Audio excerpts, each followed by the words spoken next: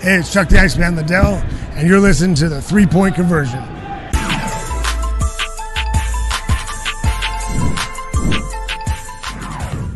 Just you guys. Who would like to start in the room, and then we'll move to Zoom? Maggie, go ahead.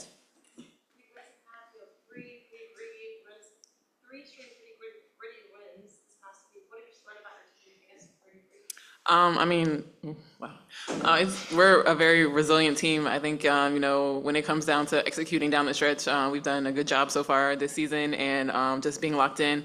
We got to bring that from the jump and, carry that through the entire game. But we're definitely a very resilient team, and it's just giving us experience for, tough games down the stretch.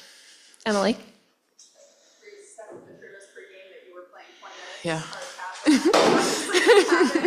I mean, how are you feeling physically, and just kind of what was that conversation like for you guys of deciding to go over that limit? I just try to do everything I can for this team, and we talked about it in close games and stuff like that. If I need to be out there for longer, I can, and I'm just I'm just trying to get my win back, every game. So just steadily increasing the minutes, but I feel good. I felt good out there, so that's why they decided to keep me out there. Izar, go ahead.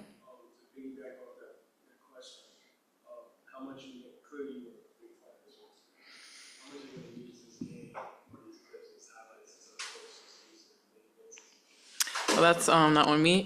That's on the medical staff right now. But and it felt good out there. I felt good. I felt like more myself than I felt, the last few games. So just carrying that as we move forward, I think it's going to be huge for us. Sierra, go ahead.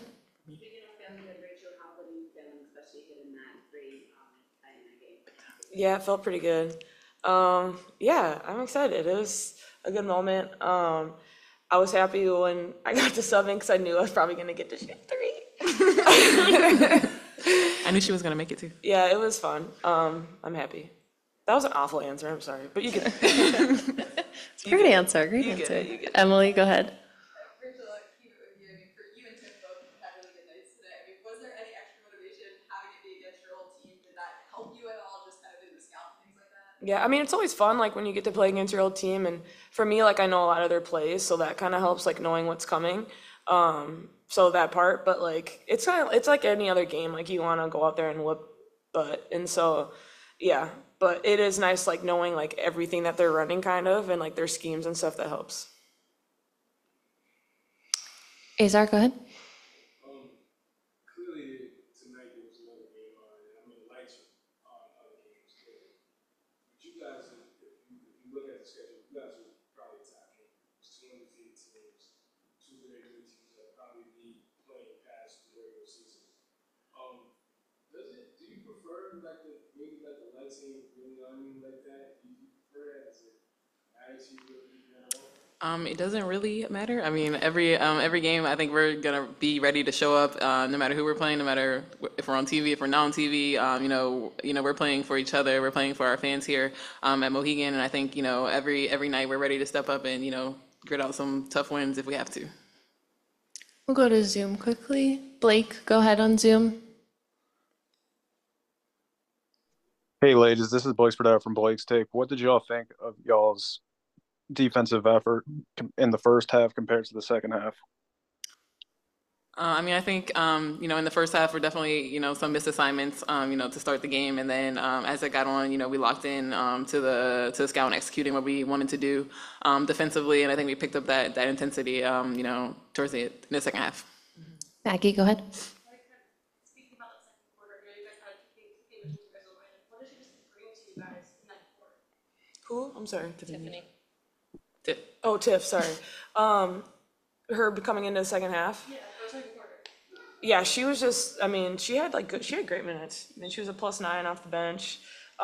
Just her athleticism, and I thought she had some really good rebounds, especially at the end there. Yeah. She was crashing, and I think she just brought really good energy off the bench because we were kind of up and down energy-wise. I felt like we were kind of all over the place, so it was good to have her kind of come off and be a spark.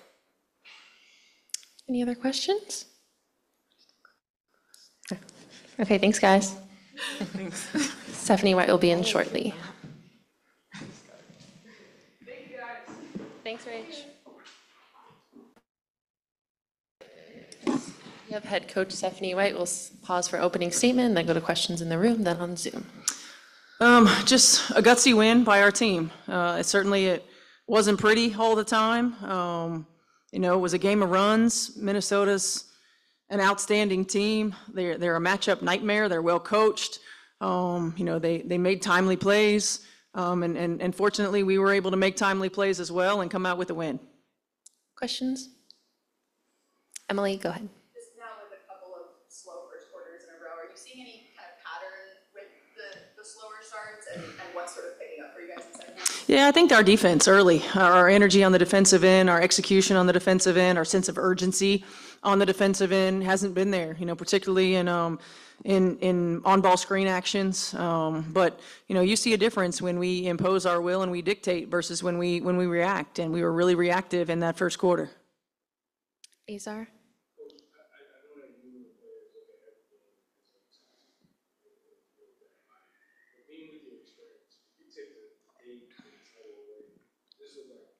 Mm-hmm. Yeah, I mean, I think every game, it really, there's no gimmies in this league. And, every game matters, every possession matters. This is the team that we played in the playoffs a year ago. We certainly knew, what they're capable of. And, we have lofty expectations here, and we've got a competitive group that hates to lose. And so you see that in the intensity of how they play. We got to clean up a few things in execution, and it will allow us to work smarter and not harder. I think we got to get a little bit better in some of those areas. Maggie, go ahead.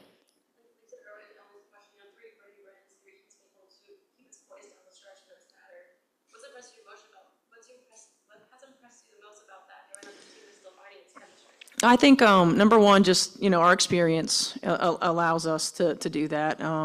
When you've got our big three, they make timely plays, whether that's on offense or defense. I thought DB's steal was huge. Her taking a charge was huge. AT is always making critical plays down the stretch. Her ability to navigate and facilitate and score. Breezy, had some critical rebounds, defensive stops, and buckets. And Ty hit a big three. She came back in the fourth quarter, hit a big three. Nay didn't play as many minutes, but got called in the last, however many seconds of the ball game, and knew that K-Mac was going to get a touch and did a great job. Thought Tiff was great tonight too, was doing her minutes. Rachel hit the big three. So, we're not built for just our big three to carry us, right? It's going to take everyone, and I'm most pleased with the fact that everyone impacted the game in a positive way in critical moments. Serenity, and then Emily.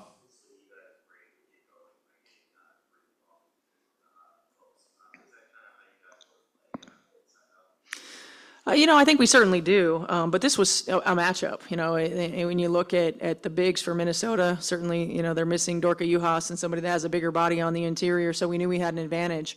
So we wanted to get her touches early and often. And I felt like as the game progressed, we got a little tunnel vision on how we were getting it to her, trying to get her on the first action instead of, working the first action and then leading to second and third side looks. So that's an area that we'll have to continue to improve on. We didn't play with her for most of last season, so learning how to get reintegrated into the system and how we can find her in a timely manner is going to be a growth process for us. Emily? Mm-hmm. What did you like about her in that lineup? What did you think was I liked what she was doing on the defensive end of the floor. I liked her activity level. She got some critical rebounds for us. Did a really good job of staying in plays on D, and she was a +9, off the bench, and that's big time. That's important, and she stayed engaged. Azar?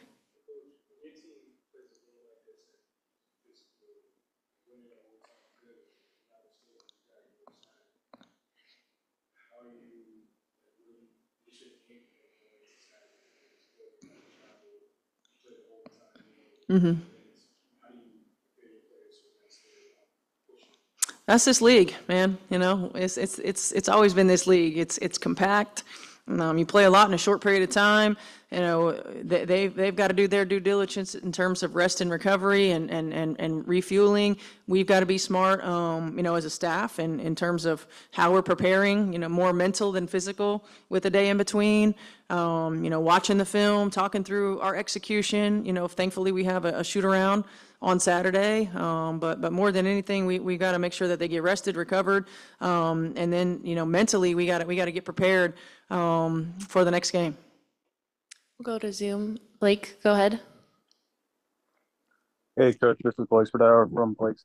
Nafisa Collier had 31 points and 11 rebounds and dominated the stat sheet. What kind of problems does she cause y'all offensively and defensively as a team? She caused a lot of problems. I mean, she's an MVP caliber player. She's gotten better every year. Her versatility is off the charts. Her ability to stretch the floor from the three, to score with her back to the basket, to put the ball on the floor, to use her in multiple positions, to invert actions where she's receiving the actions instead of, setting the actions. And she hit tough shots. I thought that fadeaway over DB in the corner that she hit as the shot clock was winding down was a huge shot. And she's really, really active, smart player. So she's a matchup nightmare. AT is certainly one of the best, if not the best defender in the WNBA. And so, it's a challenge for her, certainly, as we lean heavily on her on the offensive end as well. But I thought she did a good job of making her shots tough. She just made tough shots, and great players do that. Thank you, Coach. Thank you. Any other questions for Coach? Yep, go ahead, Deshaun. Coach, last year, Connecticut Sun pretty much got off to a blazing start started this season. I want to say 6-1. And this year, you're off to a similar start. What is the overall message for you to your players that the season is a marathon? Let's not look too far ahead. That we had a similar start from last year.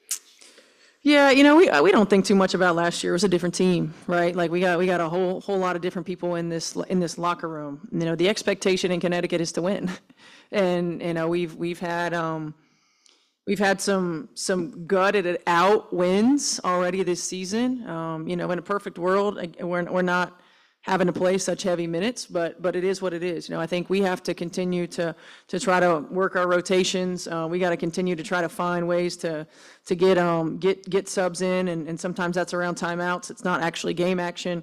But the bigger message is that, look, we gotta stay together. We're gonna have ups and downs. It's a game of runs. It's a season of runs. We're gonna hit adversity. We're gonna win some. We're gonna lose some. But it is a marathon, and we don't want to be playing our best basketball in May and June. We want to be playing our best basketball in September and October. And so we just have to stay the course. All right, we'll go last question on Zoom. George, go ahead. George Guay here from the Just Say Guay Sports Podcast. Can you guys hear me? Barely. If you speak up a little more. George Guay here from the Just Say Guay Sports Podcast. Coach, congrats on the win. In a night like tonight where you guys go 18 from 21 from the line and the other team shoots 60%, how much does that show how important it is in tight games to hit your free throws? Yeah, it's huge. It's huge. Games are won and lost at the free throw line. I'm proud of our group for we do a good job of getting to the line, and tonight we knocked them down early. We knocked them down consistently. It's important. I mean, it's always, when you watch basketball across the country, whether it's collegiately or professionally, you see that games are won and lost at the free throw line. So it's important. Our players stepped up and knocked them down in critical moments. All right, thanks, Coach. Thanks, everyone. Thank you. Have a good night.